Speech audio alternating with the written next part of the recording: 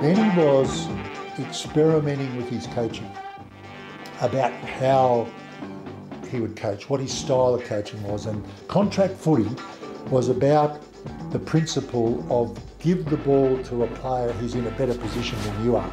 And that was your contract.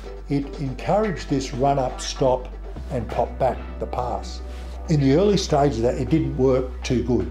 The innovative coach he was always going to be and has been, and the reason he's a master coach is he was going to try all these things, which he has done to his credit, and never listened.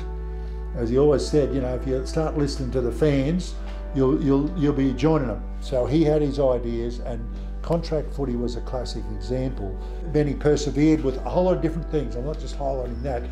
And therefore his coaching career, you know, it never, and it doesn't for anybody really, as a young guy, just start here and just go back. He had his ups and downs in those early days.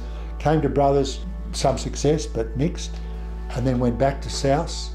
But, you know, he deserved better, and he went to Souths in Brisbane and got better.